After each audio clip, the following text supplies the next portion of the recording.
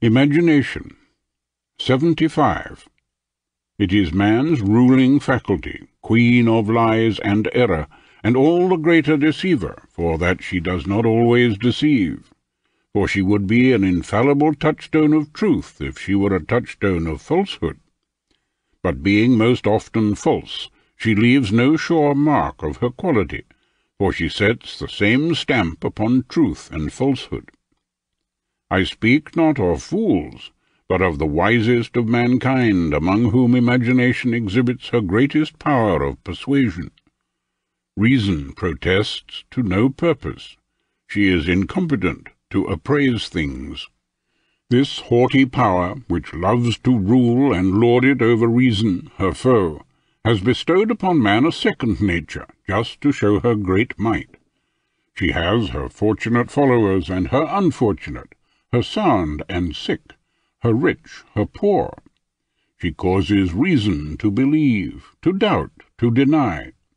She dulls the senses or sharpens them.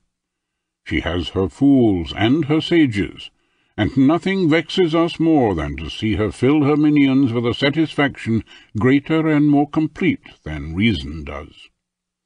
Men whose cleverness lies in their own imagination are far better pleased with themselves than sensible men can ever reasonably be. They look down arrogantly upon others. They argue with boldness and assurance.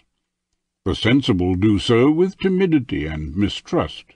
The sprightly air of those who imagine themselves wise often gives them an advantage in the minds of their hearers. Such favour do they find with like-minded judges.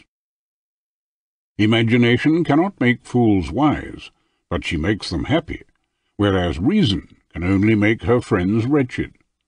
The former covers them with glory, the latter covers them with shame. Who hands out reputations?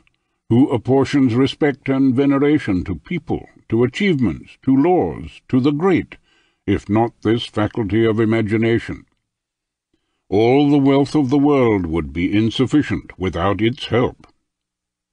Would you not say that this magistrate, whose reverend old age makes him respected by a whole nation, is influenced by pure reason of the loftiest kind, and that he judges things as they are, ignoring trifling details which touch the imagination only of weaker men?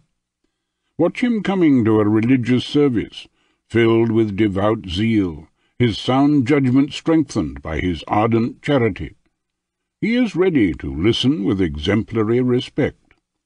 But if the preacher, when he appears, turns out to be endowed with a hoarse voice and an odd sort of face, if his barber has shaved him badly, and if on top of that he looks bedraggled, I will wager that, no matter what great truths he enunciates, our magistrate's gravity will give way. The greatest philosopher in the world, standing on the brink of a precipice, on an amply wide plank, and convinced by his reason that he was perfectly safe, would be undone by his imagination. Many would be unable even to think of such a thing without breaking into a cold sweat. I have no wish to enumerate all its potentialities. We all know that the sight of cats or rats, even the fall of a piece of coal, is enough to unhinge the reason. A tone of voice affects even the wisest, and can alter the sense of a speech or a poem. Love and hate can change the face of justice. How much fairer does an advocate find his case when he has pocketed a handsome retaining fee? And how much better does the case appear to the court, led astray by his confident bearing? How absurd reason can be, swayed by a breath, in every direction. I should have to register almost every act of my fellow men, who have to be jogged by imagination before they begin to move. For reason has had to give way, and at her wisest she takes as her own principles which have been recklessly circulated by human imagination. Our magistrates know this secret. Their red robes, the ermine in which they wrap themselves like furry cats, the courts where they sit, the fleur-de-lis, they needed all that solemn paraphernalia, and physicians without their cassocks and mules, and lawyers without their square caps and gowns 4 times too big, would never have taken in the world, which cannot resist so convincing a display. Did the former possess the justice, and physicians the true art of healing, they would not need their caps. The majesty of the sciences would be reverend enough by itself. But as their science is merely imaginary, they have to employ these childish gauds which strike the imagination they turn to account, and thereby, in fact, inspire respect. Soldiers alone do not dress up like that, because the part they play is more substantial. They establish themselves by force, not by make-believe. This is why our kings have not resorted to such disguise. They do not don fancy dress in order to appear royal. They have the accompaniment of guards and pikes, the red-faced rogues whose hands and strength are dedicated to their protection, the drums and trumpets which go before them, and the legions which stand around them, make the stoutest hearts shake with fear. They have more than the tunic. They have power. Only a very dry reason can regard as a common man the Grand Turk in his proud seraglio, with 40,000 janissaries about him. The mere sight of an advocate in cap and cassock induces a high opinion of his competence. Imagination governs all. She creates beauty, justice, and happiness, which are mankind's whole aim. I should much like to see the Italian book, Della Opinione Regina del Mondo, of which I know but the title, but a title worth a whole library. Although to me unknown, I accept it, barring the evil in it, if any there be.